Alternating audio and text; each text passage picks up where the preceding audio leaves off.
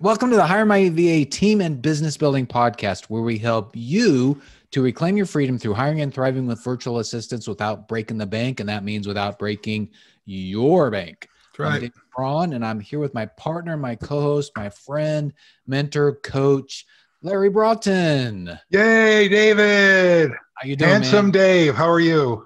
I'm doing fantastic. I love you, Dave. Thanks for being in my life. Thank Love you you for too, Larry. holding me accountable and, all the good stuff. I appreciate you, my friend. Yep. Appreciate you too, man. We're having a fun time with this stuff together. Yes, indeed. Indeed. Well, let's get into a question, and right. we've heard this before, and Okay. it's been inspired by a recent flashpoint that we've got. Okay. So here's the question: is basically, how do we balance out our tasks with our team's tasks? In other words, what's most important to accomplish? How do we balance our task with our team's task? That was the question, right? Yeah, that's the question. And it's, By the way, before we get going, you mentioned something, flashpoints. You're referring to this book. So for those who don't know, maybe you stumble on us on YouTube. This book is called Flashpoints for Achievers, and it's really a daily journal that Dave, you and I had worked on together several years ago. It's the first business project that you and I had done together after knowing each other for 15 years or so. Now we've known each other over 20 years, but it's a daily journal that we did. And we have sold thousands and thousands. I don't even know how many thousands of copies of this that we've sold. But we know that there are nonprofits. We know there's at least one Fortune 50 company. We know there's a lot of small businesses that use this as part of their daily or weekly stand-ups, right? There's a lot of good thought-provoking stuff in there. So anyway, that's a little shameless plug for the book Flashpoints. And you can get that at our store, or you can go to Amazon and get it. But how do we balance the needs of the team? Yeah, the goals of the team with our own. Yeah, how do we balance out our tasks with our team's tasks, right? Yeah. Because we've got, we need to help our team, but then we got to do our own stuff. I mean, what do we do here for that? Before I dive into that, can I say here's what I think one of the biggest mistakes that leaders make and entrepreneurs make is that we jam so much into our calendar that when our team needs help, we get resentful. Yeah, it's like, just leave me alone. I'm going to get my stuff done. I got my own stuff to do. You should do your own stuff. Well, the truth of the matter is, as a leader, we're also mentors. We're also teachers, right? And so we have to have enough margin in our calendars, Dave, to walk the four corners of the business, as they say. In the food and beverage industry, they say to touch tables, right? Which means, if you've been to a good restaurant, the manager comes around and they literally touch the table, which means they're close enough. This was prior to COVID, close enough to actually have a conversation with you, right? Well, as a leader, we should do that. Even if it is metaphorically, you do it through video calls, and you check and say, how are you doing? What can I help you on? Are you stuck on things? Mm-hmm. That way you get moments to mentor, right? You get moments to teach. This question is particularly problematic though when we have zero margin. I've got my stuff. I've got to focus on this, Dave. Don't bother me with it, and you get resentful, or you're just way too short with them. Be gone with you. Go do what I hired you to do. So let's start it with that kind of preface. Right? And so, but I think as leaders, especially entrepreneurs, there's always so much to do. You're right. We're jamming so much in. Sure. So guess what? We're going to have to, if we want to really be intentional, probably makes sense to throw in, 30 minutes in your calendar every day. Let everybody know that, hey guys, here is when I'm going to be here for you.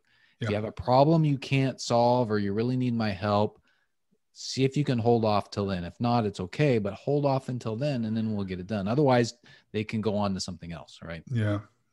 I think that's a good point. If you have an organization where you have, a handful of team members, set up a peer-to-peer mentoring program as well.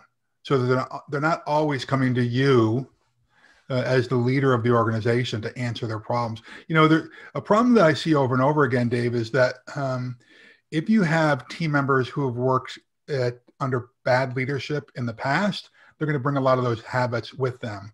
like, there's this saying in the business about, the monkey on their back. Yeah. When it comes to leading teams, oftentimes that means that the team member doesn't want to make the decision. They want to get that monkey off their back. And so they want to come to you. They're going to poke their head in your door, Dave, and say, hey, boss, what should I do here? And if you let that become a habit, then they're always going to be coming to your door and saying, hey, boss, what decision should I make here? And so I'm a big believer in putting it back on them and saying, well, what would you do if you were in my position? That does take an initial investment of time and energy in the beginning. But if you take the time in the beginning, then you won't be doing it 6 months from now. But oftentimes, we get into this mindset, Dave. I don't have time to train them. I don't have time to walk them through the decision-making process. So I'll just make the decision right now so they go away. But that's very short-sighted.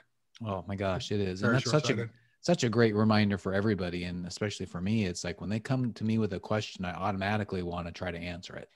Well, you have the Messiah complex. You have a hero syndrome a little bit. I do. And so what do we do with that? What do we do with that? We've got to actually be aware. We got to just say, okay, next time they ask me a question, I've got to turn it back on them. And I love the way you said that, where it's like, well, what would you do if you were in my position, right? How would you advise yourself, right? Yeah. And then I think we can also start working with them and saying, when you've got questions and problems, why don't you, come with a couple of different solutions? Well, first of all, Dave, I think the first few times, you let them know why you're doing this. Yeah. Yeah. Say, I'm doing this so that we help you become a better leader. You become a better professional. I'm not shirking the responsibility, but let's go through this a little bit. Let's role play a little bit and make it kind of fun. Get them to chuckle, because they're going to be very uncomfortable in the beginning, very uncomfortable, because they're not used to this. Most team members are going to come to us, Dave, having been beaten down in the past. They have been reprimanded for making decisions, or they've been ridiculed for making a bad decision in the past, right? And so it's our job, almost like many of us have adopted a dog from a rescue in the past. And when you bring a dog into your home that comes from a rescue, it brings all the bad relationships that it had with it. And so we have to retrain them a little bit. I had to do that with my dog, Bodie. He was almost 2 years old when I got him, and he was not in a great family environment before he got to me. Yeah. Right. Oh my God. And so we had to build trust, right? Well, it's the same thing with team members. I'm not equating, please don't send the stupid emails. Larry's equating team members and employees with dogs. I'm not, but we are all animals, right? We all we reflexively learn to reply to stimuli based on what's happened in the past. Habits. Yeah. Habits. Thank you. And so I encourage you, take the time to tell your team member, let's walk through this, because we want to make you into a stronger professional in the future. You're going to get really jazzed up by making decisions in the future. So let's kind of go through that now. Yeah, but Dave, we were talking before I got sidetracked, my apologies, about the hero complex, how that can sometimes short circuit the process, which means we're the ones short circuiting it. Yes. Right? Yeah. Yeah. Yeah. It's, we want to stand there, right, with our hands on our hips and looking up, and look how great I am with our cape flowing, in the wind behind us. Right. Aren't I awesome? Yeah, I solved the problem. That becomes, and ends up, our ego gets in the way. Sure. Right. Yeah. Right. It does. And I think we all face that sometimes. And then we're always tempted to, make the quick decision because we've got so much to do. We just want to move on. And we want to get this done. Right. Yeah. So we've got to sit back, slow down, and think about, well, what's best for my team member? What's best for my organization long term? That's absolutely right. Right. Yeah. And then at other times we've got to just, schedule the time in to do that, to force ourselves to do it, because it's tough, right? It is tough. But like you said, I think with practice, it's like with anything else, practice how you're training your team members to do it. We have to train ourselves as owners and entrepreneurs. We have to train ourselves to do that, right? Yeah. We've talked about this in the past, Dave, about this to-do list that I've created that I use for myself, right? Where I actually delegate things to the different people that are on my teams. But also I have one of the most important sections on this daily to-do list. I've got one page, stapled together for each day, are the decisions or the questions I have down at the bottom that I ask myself when I meet with my team members. So a couple of these questions might actually help you as you're trying to figure out, how to navigate this.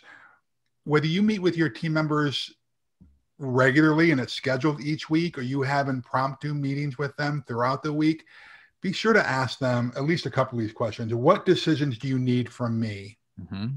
Okay. What problems are keeping you from your priorities? All right. That's a good one. What plans are you making, which we haven't discussed? What progress have you made? So I've got 6 of them that are on here. But I think if you ask at least those first 3 questions, what decisions do you need from me? What problems are keeping you from your priorities? What plans are you making that we haven't discussed? Those will help as well to develop your team members. Here's the key, I think, at the end of the day. We need to have margin in our life to be the mentor that our team members need to grow. Most people want more professional development in their place of work. Yeah. It's our moral obligation, I believe, to help them with that. Yeah, I agree. I guess in a lot of ways it's, I don't want to, this shouldn't sound negative, but in a lot of ways, the way we want to work with our team members is similar to the way we would want to raise up our kids. Oh, so tell me more. Well, you want to raise your kids to be able to think and make decisions on their own and use good, critical thinking, so that you're not, watching them, because you can't be there all the time. Yeah, true. And because I think one of the things that we've talked about before is if you want to have freedom, you've got to give up control.